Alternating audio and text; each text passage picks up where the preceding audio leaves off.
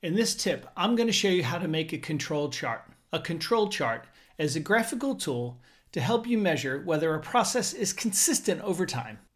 It's basically a line chart that tracks a series of points collected at different intervals. And it contains three components. One is an average line, and then you have a distribution band on either side of that reference line to represent the number of standard deviations you want to use as your control limit. The next step then is to identify the outliers and mark those so that they're obvious for your readers. Here's how you build it. First off, this is the dataset we're going to be looking at. It contains a sample of measurements for a company that manufactures flour. And we can see the filling amounts for each of the samples. We want to look at this data and turn it into a control chart.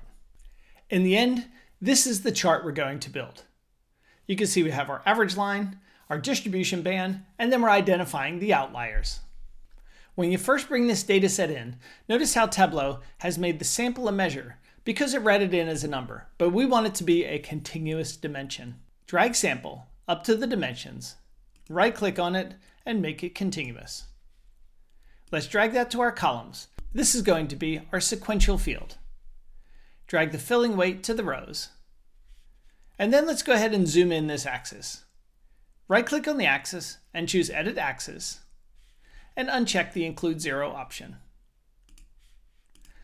Now we want to add in our average reference line. Go to the Analytics pane and drag on an average line for the table for the sum of the filling weight. Now we want to bring in our upper and lower control limits. Let's do that by dragging on a distribution band for the table for the sum of the filling weight. In the computation, click on the value, and we want to choose standard deviation, and we want it to be within 2 standard deviations. So type in -2, 2. Let's turn off the labels, and I'm going to turn on the lines, and untick the recalculate option. Click on OK. And here we can see that we have our distribution band, and we can see a couple of points that are going above or below those lines. Now we need to calculate the values for the upper control limit and the lower control limit. To do that, let's create a new calculated field. Call this one UCL.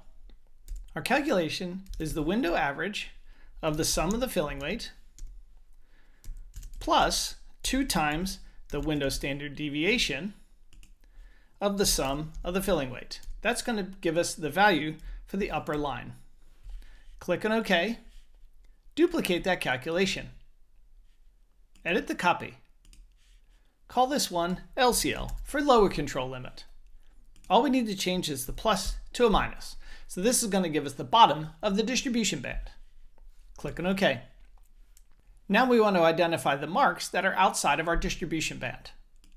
Create a new calculated field, and let's call this one outliers.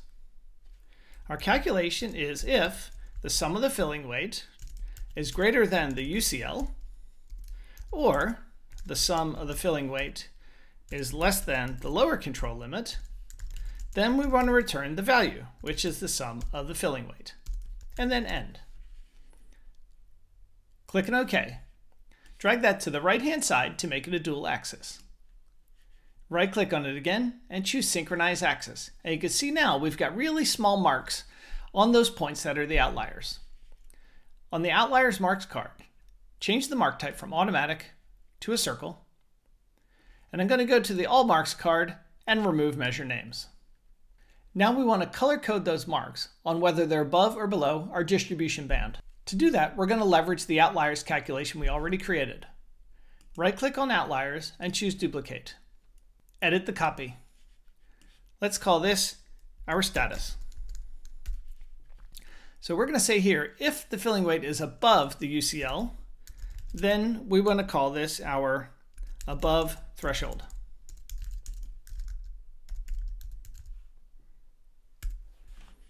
Else if the sum of the filling weight is below the lower control limit, then we want to call it below threshold. Else it is within the threshold. Click on OK, and on the Outliers Marks card, drag our new status field to the color shelf.